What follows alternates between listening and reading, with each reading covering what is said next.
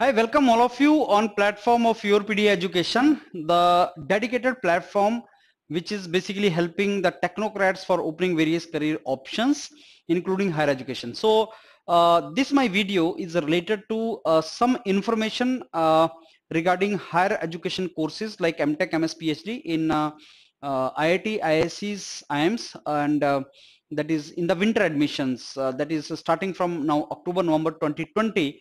Till January, so that intake for that.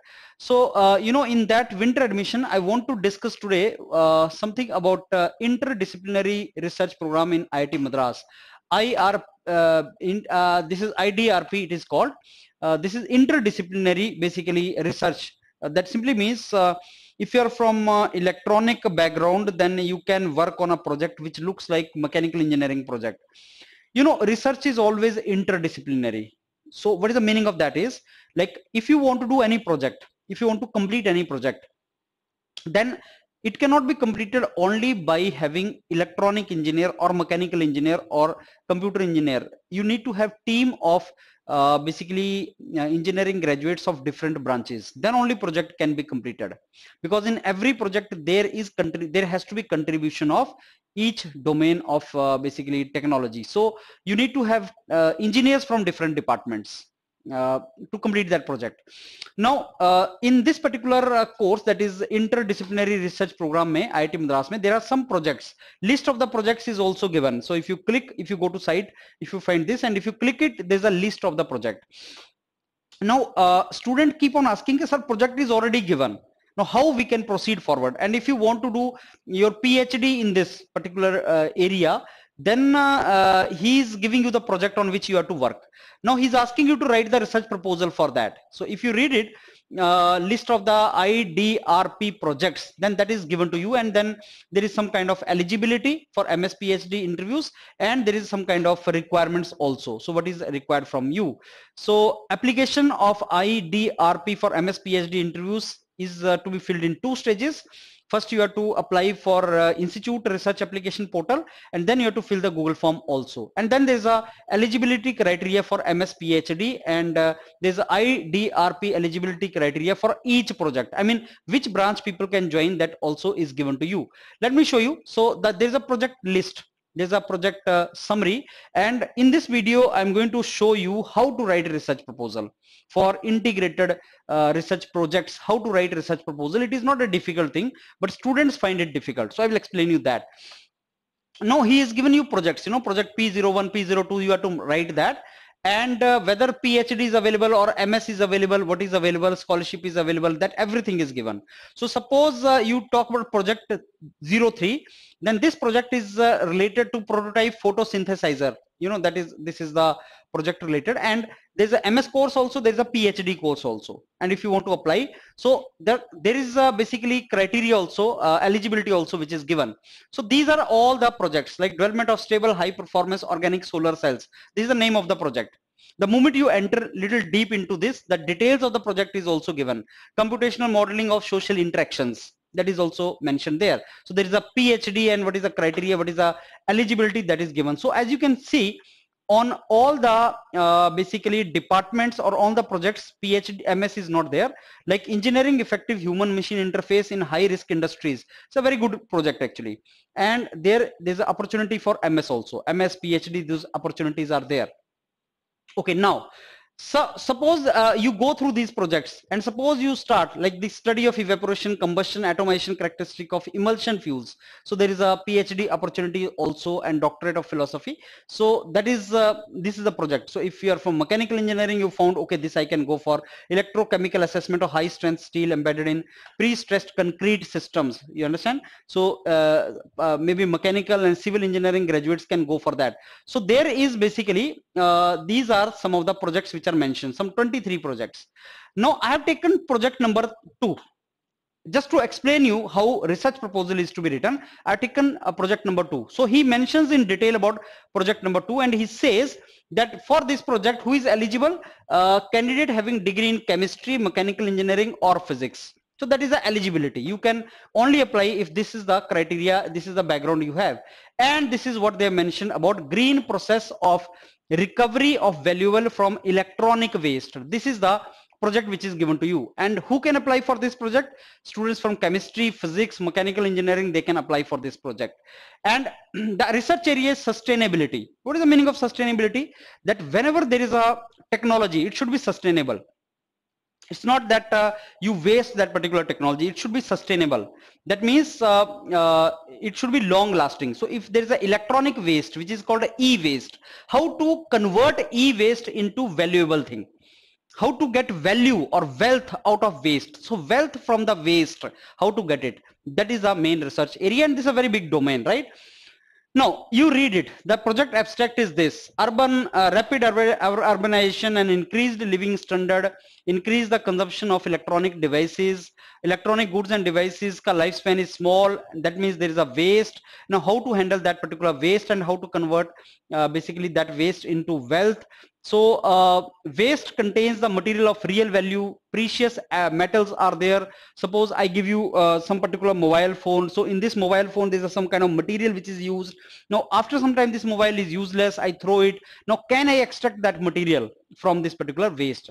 So what kind of basic metals are there? Copper, aluminum, nickel, zinc, iron, all these and precious metal, even silver, etc. are used in this. How can this be recovered? That is the project. Now this everything is given. Now you want to do project on this. How to write a research proposal for this? So what I did is this. Let me tell you. I just typed green process of recovery of valuables from electronic waste. That means the title of the project itself I googled out.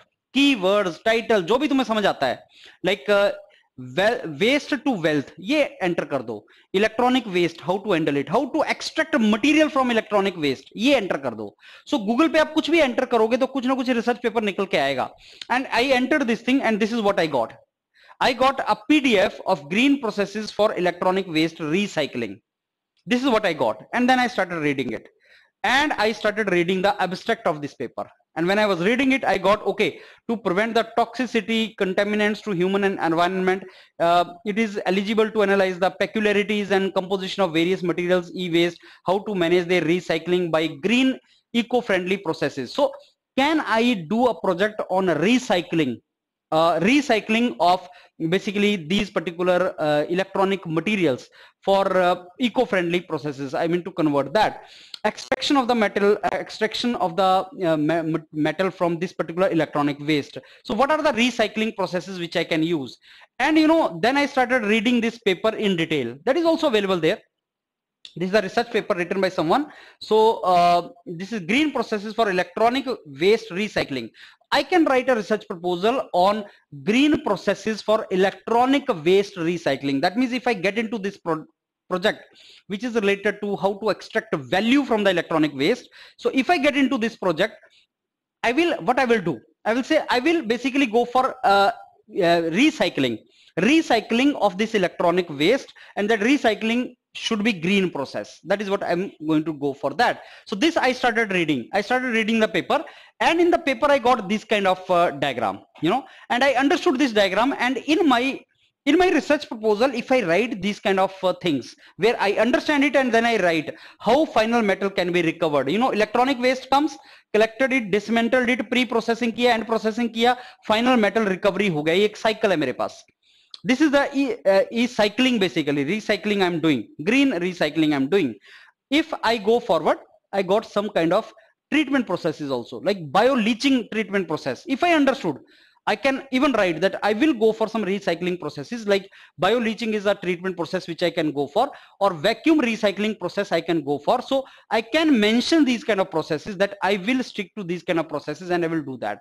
So vacuum recycling process or bio-leaching, whatever we have heard. So these processes we understood and we will mention in our research proposal. That is this one-page research proposal. So professor who has given this project to you, that this is what I want to do, that professor expects that you should know what you are going to do in this project.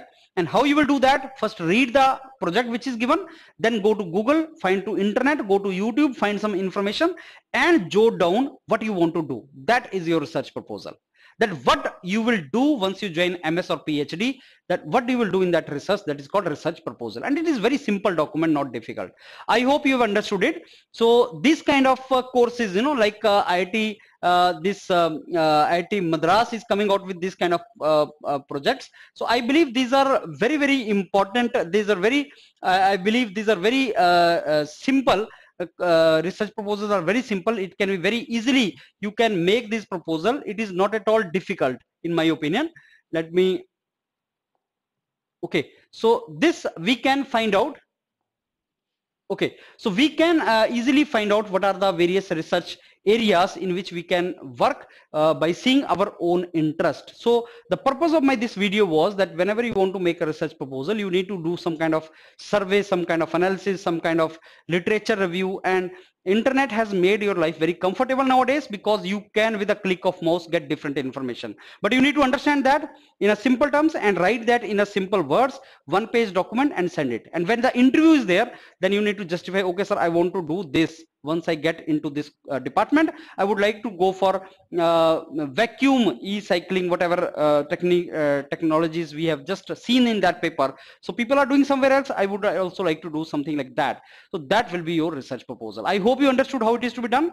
Keep applying. There are a lot of opportunities in IITs in different domains, and some of the projects are related to management, you know, where a student from any department can apply. They are management courses, and they are projects, and projects are funded by industries.